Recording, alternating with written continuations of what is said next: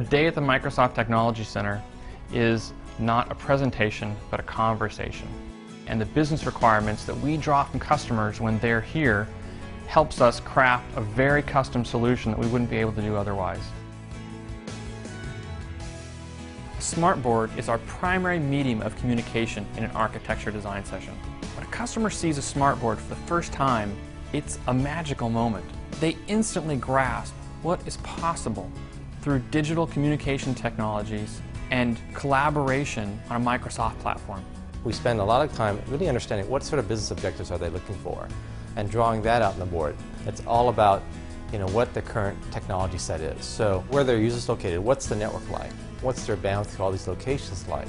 And following that, we'll sort of dive into the actual design of what they're trying to do. So that will be us architecting out something, maybe drawing a system design. As we go through this together, we're reaching all these little decisions along the way, and by using the smartboard, it allows us to capture all those decision points and the pros and cons. The way these smartboards really facilitate the discussion is it allows us to make sure that we address all the concerns, because the discourse can be very free. It's basically an unlimited size surface for me to write on. So there's no longer this whole concern of, is this really important for me to write down? And you just write everything down. As a facilitator, it's really allowed me to bring a much more collaborative environment to the kinds of design sessions we have. For those who can't attend here in person, we leverage the smartboard and our link video conferencing technologies to include customers who can't attend here in person. It's the same experience, only remotely. There's a moment where you pick up a smartboard pen and you realize that everything is different.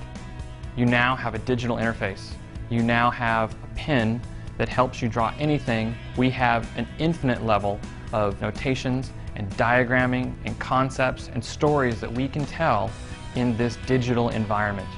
And we can wrap this conversation up and we can send it home with the customer so they can take concept for concept back to the team that couldn't attend here previously. We want customers to feel really good about the information they're getting, because they're going to get ideas about their technology and their solutions, right? And so smartboards really facilitate that.